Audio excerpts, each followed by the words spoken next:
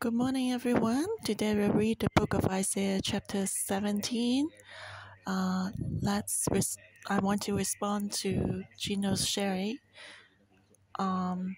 Is quite nervous for the parents to find the right high school for the children, because that also helps to determine their future.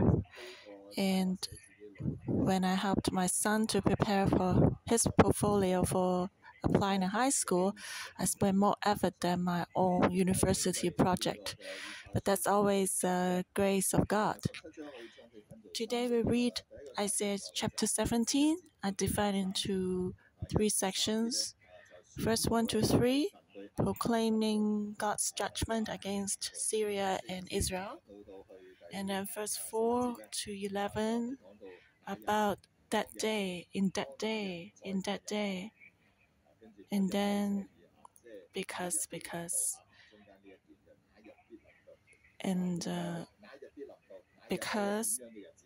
and how would that day be? In the last section, verse 12 to 14, about the destiny of the nations. So let's first look at the first section, verse 1 to 3. The burden against Damascus. Behold, Damascus will cease from being a city, and it will be a ruinous heap. The cities of Ar are forsaken. They will be for flocks which lie down, and no one will make them afraid. The fortress also will cease from Ephraim, the kingdom from Damascus, and the remnant of Syria. They will be as the glory of the children of Israel, says the Lord of hosts. The most important phase is the last line, says the Lord of hosts. God has spoken. The word of God is powerful. And if you have good memory, you know, in the beginning God created heaven and earth. God says, let there be light, and there was light. God's word has the creative power. It cannot be cancelled. It's not useless. It will not return void. God's word is so powerful that God only needs to speak one word, and materials can be formed from nothing. And this complicated universe has come to be. So God's word will become true. From nothing to something, nothing can change that. So says the Lord of hosts. And what does God want to accomplish about the burden against Damascus? Damascus is the capital of Aram. The prophecy was against Damascus, that is, against this country, Aram. And God spoke this prophecy himself. In the original language, the word prophecy is burden. So this prophecy, this burden against Damascus, will surely come true. And what is it? Behold, Damascus will cease from being a city. At that time, Aram was still very strong. Coming to chapter 17,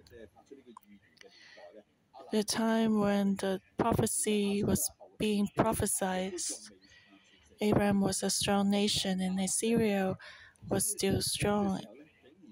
Assyria was still rising up. But at this time, God gave this burden prophecy to the prophet, and as if Damascus has been destroyed already. But actually, at the time of Isaiah, Damascus was very strong, but spiritually, God has already sent judgment, and just waiting for it to be fulfilled, and it surely will come to pass. So, just like the judge has made a judgment, and so the judgment is confirmed, just waiting to be executed. Like if someone is sent to imprisonment, once the sentence is out, then it's done. And so spiritually, Damascus would not exist anymore. It would be destroyed. And if a capital becomes a ruinous heap, does that country still exist? No. And it says the cities of Aor are forsaken. They will be for flocks which lie down, and no one will make them afraid. Aroer is a very important city in Aram. But then it will become a place for the flocks to graze. What does that mean? That place will be full of grass. It will no longer be a city, but the flocks will eat the grass there. And they will not be afraid because no one will be there. The city will be desolate. The sheep are very timid and shy, but if they are not afraid at all, that means there's no one, no people at all. And it says the fortress also will cease from Ephraim because Ephraim wanted to seek its fortress from Damascus. Actually, in Isaiah chapter 7, it was prophesied that Aram would be judged together with Israel because the northern kingdom, Israel, after they formed an alliance with Aram, they wanted Judah, the southern kingdom, to join in the alliance. But the southern kingdom, Judah, wanted to seek help from Assyria instead, to form alliance with Assyria against Aram. So actually, Israel had a plan together with Aram to kill the king of Judah and to set up another king, but that king would not be the descendant of David. So God intervened because that was against God's plan. God had promised that someone from the line of David would sit on the throne forever. And so the northern kingdom's plan was completely against God's will. And then especially when the northern kingdom should be the brothers of the southern kingdom. But the northern kingdom wanted to find someone outside to attack his own brother. So you can imagine how angry God must be. Just like if, as a father, you see the older brother trying to find help from outside to fight and harm the younger brother, the father would be very angry. And so the fortress will cease from Ephraim, the kingdom from Damascus, and the remnant of Syria. They will be as the glory of the children of Israel. So the problem was you should have sought the help from God and not from Damascus. The Bible's mentioned that if you replace God with other gods, then the sorrows will increase. And so Damascus became the protection and peace of Ephraim. Ephraim had put all its hope on Damascus, and that was wrong. Actually, Aram was affected when the northern kingdom treated Damascus as God. So sometimes we joke, never treat your cell leader or your pastor as God, otherwise they will be affected too. The remnant of Syria will be as the glory of the children of Israel, which means the glory of Israel will also be dimmer. and will disappear. At that time, the Israelites treated their idols as their glory. They introduced all the idols from all the nations into their own country, and they treated them as their glory. They had two altars, one in Bethel and the other in Dan. Actually, today you cannot find the golden calf anymore, which they set up as their god. So the glory of Israel will surely die out, and so would Syria, because they formed an alliance together.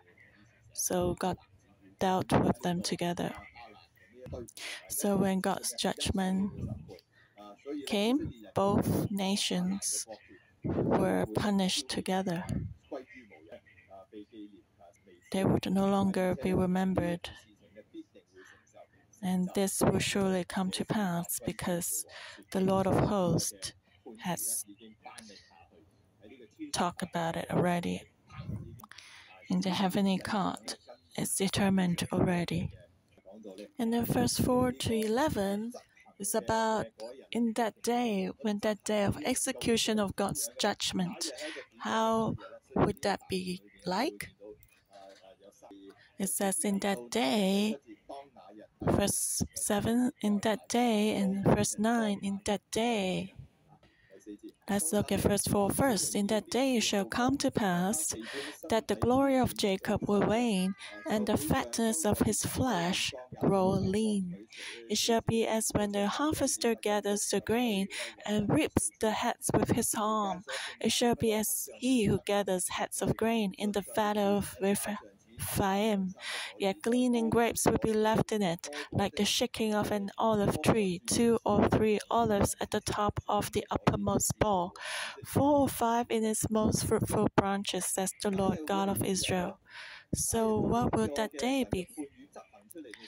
That day when the judgment of God comes, what would that be like? First, let's look at Jacob. Jacob is Israel. But it's not, the name of Israel is not used because it was determined that Israel would be destroyed. So the glory of Jacob will wane, and the fatness of his flesh grow lean. That means the country would grow weaker and weaker.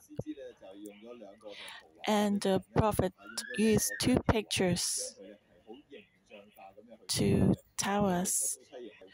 It's like giving a word picture in the couple's camp. Word picture is very powerful, and God used 2 word images to describe the situation, just like when the harvester gathers the grain and reaps the heads with his arm. Actually, the Israelites had a custom that they would not gather all the grains. They will leave some left for the poor, for the needy to pick up the grains. So that's why we have the book of Ruth, talking about the poor gathering the leftover grains on the ground, from the ground. So as the landlord, harvest time is the time he will be that he's been waiting for a long time. So harvest would take away maybe 90 or more than 90% of all the crops. So God used this picture to say that the remnants that will be left are like the grains left in the harvest field. And God was telling the Israelites, exile and the loss of his country is God's sentence to them. Later, when the Assyrian army would come, they would really destroy Israel and take away all the people to exile, except the weak ones and the elderly and the women. Only very few were left more than 90% were exiled. Rephaim is a place near Jerusalem which has abundant crops. And another word picture is like the gleaning of olive trees. The Israelites had the custom that you should not glean and take away all the olives from the trees. You should leave some left. Maybe 3 or 4 or 5 countable with hands. So the Israelites would be, the remnant would be like the harvest field after harvesting and also after gleaning or harvesting the olive trees. Verse 7. In that day a man will look to his maker, and his eyes will have respect for the Holy One of Israel. He will not look to the altars, the work of his hands. He will not respect what his fingers have made, nor the wooden images, nor the incense altars. So in that day of judgment, people will look up to their Creator, to their Maker, the Holy One of Israel. They will not look to the altars or the work of his hands anymore. They will not honor what his fingers have made, and the wooden images referring to the idols or the incense altars for the idols. The idols will all be destroyed and disappear. The Israelites followed the nations to worship a lot of idols like the sun god, Ashtaroth, etc. And in that day, you will see judgment and revival together. Just like two sides of the same coin. Actually, behind judgment is grace. And God's discipline is for our good. It also makes God sad to strike us. But God's will is that there is salvation and mercy. If there's no mercy, God doesn't need to leave us. He can just destroy us. He just wants to discipline us. Verse 9. In that day his strong cities will be as a forsaken bough and an uppermost branch, which they left because of the children of Israel, and there will be desolation. Desolation comes because there's judgment. So we should reflect in our own life. Is anything desolate in our life? We should ask, why is that? Is it because of God's discipline? If so, then we should repent. Why would there be such a judgment? Verse 10. Because you have forgotten the God of your salvation and have not been mindful of the rock of your stronghold. Therefore you will plant pleasant plants and set out foreign sittings. In the day you will make your plant to grow, and in the morning you will make your seed to flourish, but the harvest will be a heap of ruins in the day of grief and desperate sorrow. Because you have not put God first, you have not remembered the rock, and you have attributed everything what is good in your life to the idols. And so, therefore, this will happen. You will lose your harvest. You will labor in vain. At that time, the people believe in a dead God and he was a god of harvest. And every year he would die once, and then when springtime comes, this God will resurrect. And so the women, they would build a garden and plant different seeds there. And when the sun comes out, the seedlings will grow and sprout quickly. But then they will also wither soon. So just like that god of death, and they will weep for the death of this god of death. And when they weep, the tears will be like water and revive this god of death. And so that was why God said, you will plant pleasant trees and set out foreign seedings, but you will have nothing. So actually, that was not so easy to grow crops like that. Worshipping all the idols with all these rituals. But they never would think that God's judgment will come and they will lose everything. So, brothers and sisters, we may work hard all our life and we accumulate a lot of money, but can we keep that?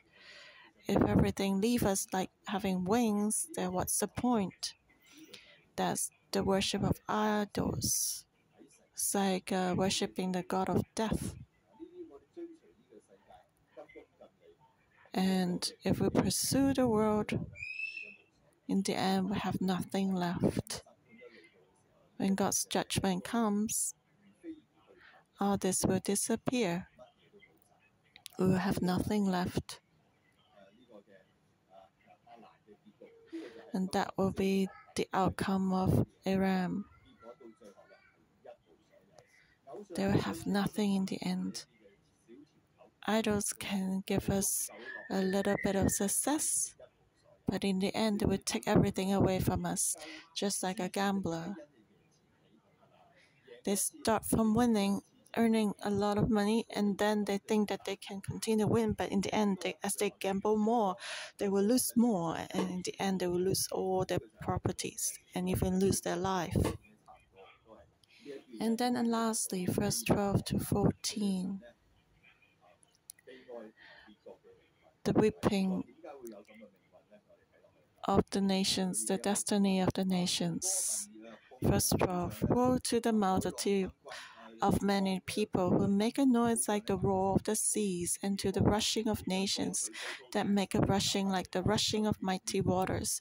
The nations will rush like the rushing of many waters, but God will rebuke them, and they will flee far away and be chased like the chaff of the mountains before the wind, like a rolling thing before the wild wind. Then behold, at eventide, trouble, and before the morning he's no more. This is the portion of those who plunder us, and the lot of those who rob us. So when the Israelites read this, they must be so happy, but the nations will weep. The nations, oh, we sister God, they were so proud. And they made a noise like the roar of the seas. In the Psalms, the psalmist always use the waves as pride to describe pride and the work of the enemies.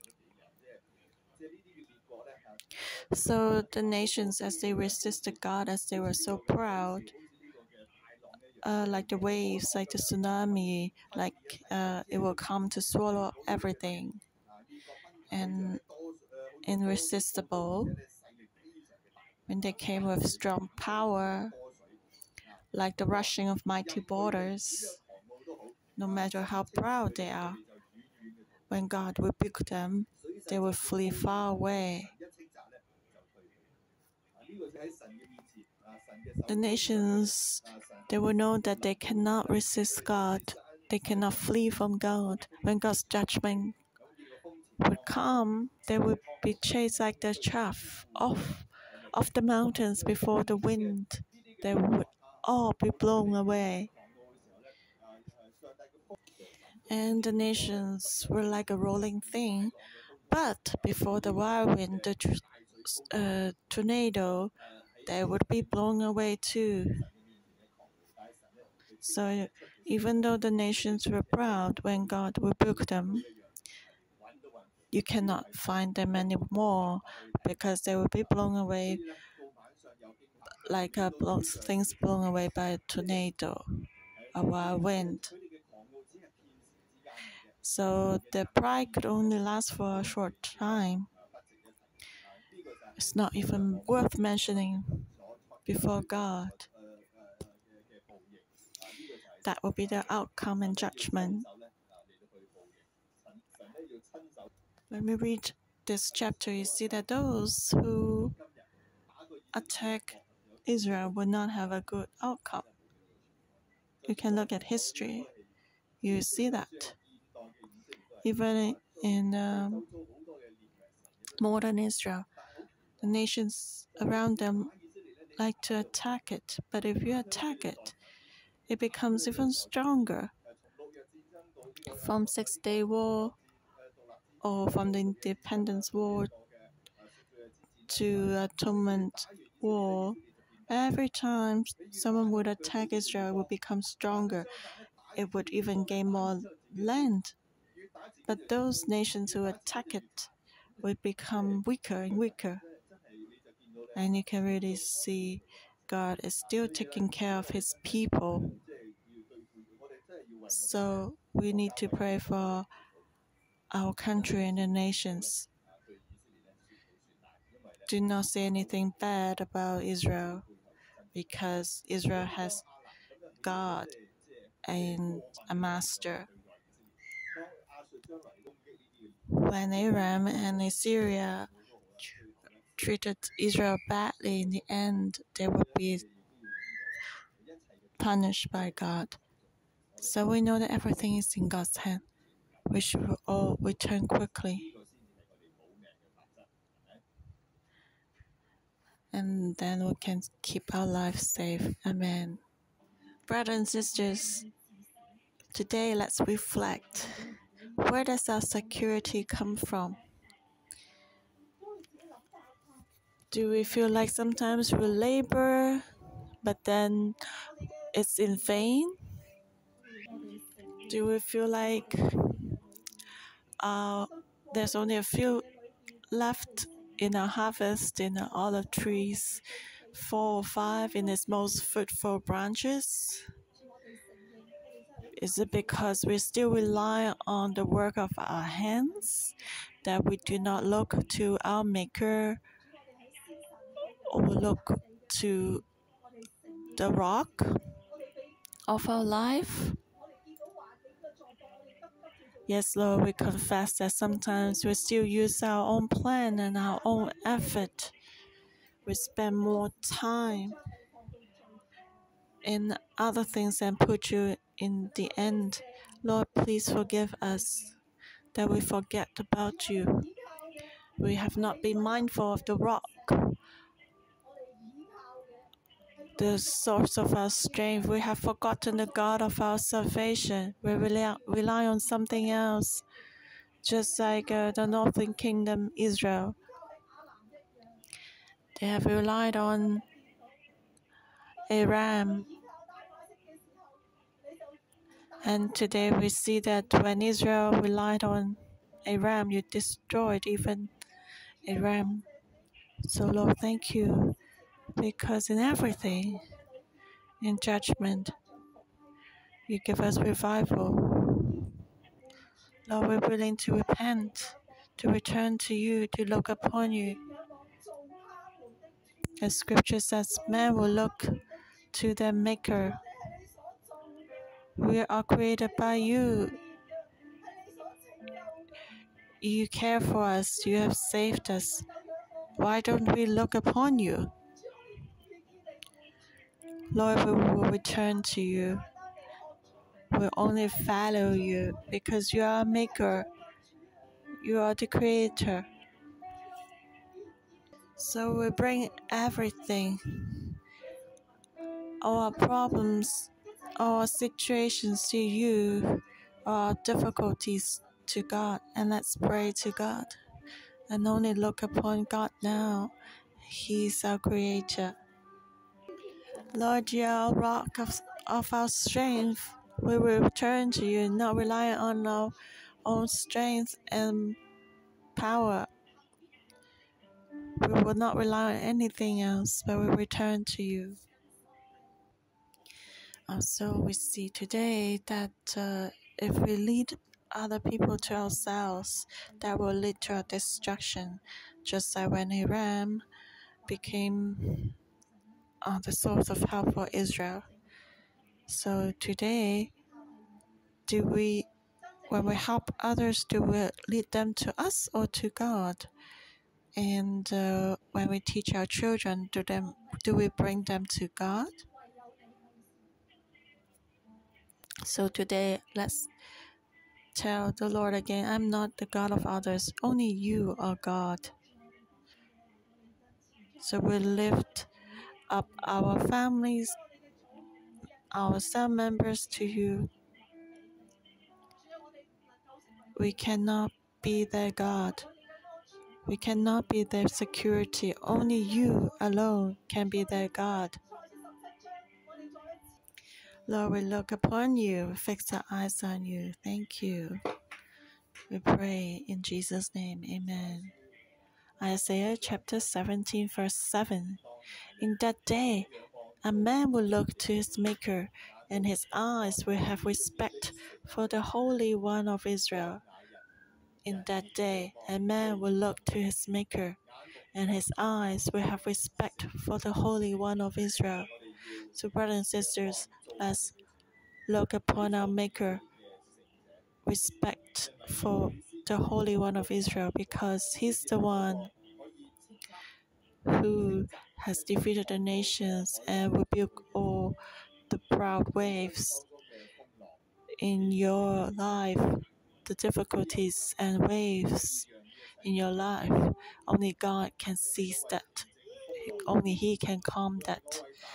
He's the Lord who can calm the sea. He can lead us to go peacefully. So we should only look upon Him, the Holy One of Israel. If we can understand this truth and keep this truth, our life will be different. So let's pray. Lord Jesus, may you help us open our spiritual eyes so that we know that you have the power to calm the storm. You can rebuke all the storm. The key is if we have a good relationship with you, that in our life, in the boat of our life, are you there? When the wind and the waves are strong, we need you in our boat of life. So may you help us so that we can look upon you to value the Holy One of Israel, because you will rebuke the waves for us to calm them. Lord, we look upon you, put you first, and magnify you. May you help us to know you more and connect deeper with you. Thank you, Lord, in Jesus' name. Amen. May the Lord bless you all. Our morning devotion will end here. Amen.